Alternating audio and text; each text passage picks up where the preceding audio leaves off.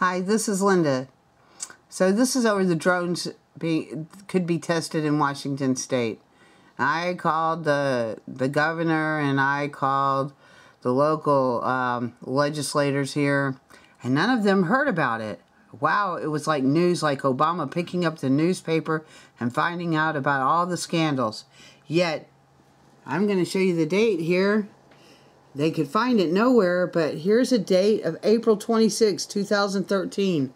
KOMOnews.com. That is Seattle's and Washington State's local news, talking about drones could be tested in Washington State, which I think they're going ahead and doing this. And it goes on to talk about, I'll just leave the article for you.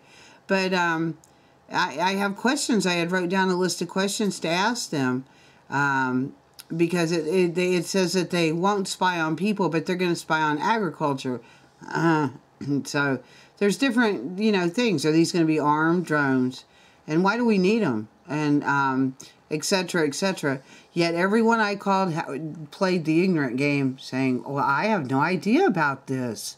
Are you sure?